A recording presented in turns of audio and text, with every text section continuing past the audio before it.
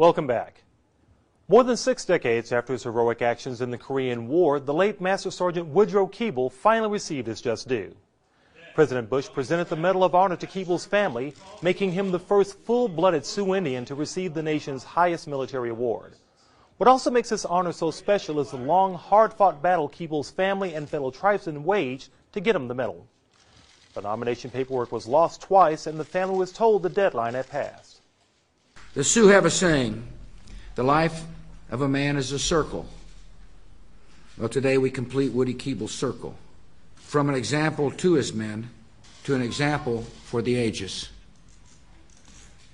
And if we honor his life and take lessons from his good and noble service, then Master Sergeant Woody Keeble will serve his country once again. Russell Hawkins, Keeble's stepson, accepted the award on his behalf 26 years after his death. And I asked him, how long did it take you to eliminate those 2 trenches full of enemy soldiers and those 3 bunkers? And in my mind, I thought he was going to say seconds. He just ran here and ran there and ran over here. But it didn't. It took him between 2 and 3 hours.